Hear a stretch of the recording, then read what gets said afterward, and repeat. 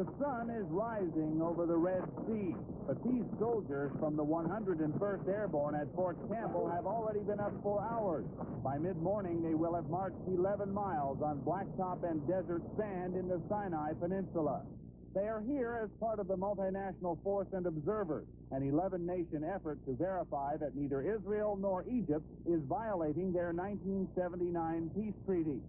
Although about 30% of the soldiers spend 3 weeks at a stretch in lonely outposts in the jagged mountains and cavernous valleys or wadis of the desert, duty here is not all work and no play.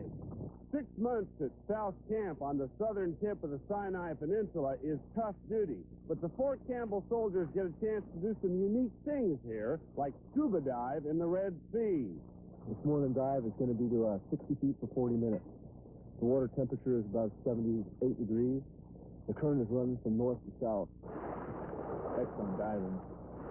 But the nearest place I've been to because this would be diving off Florida.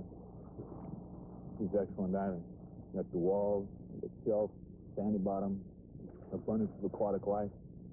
It's great.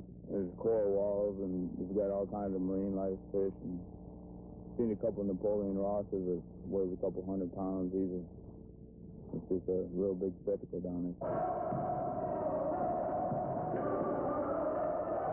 Soldiers stay in shape by playing basketball. There are league games between companies, but the gym is open 24 hours a day for pickup games.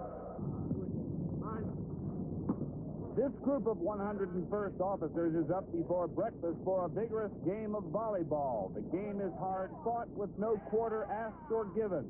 But sports are not the only diversion here. The Army sponsors bus trips to nearby recreation areas. These soldiers were up before the sun on a Saturday morning to go to Israel. After getting off guard duty and out on OP and whatever, it gives you something to look forward to go out and see the country.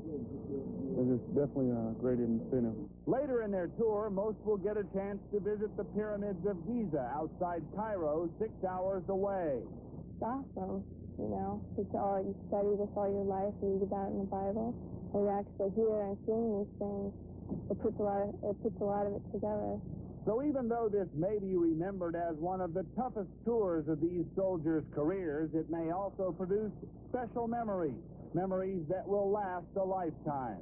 Hank Allison, Channel 2 News in the Sinai.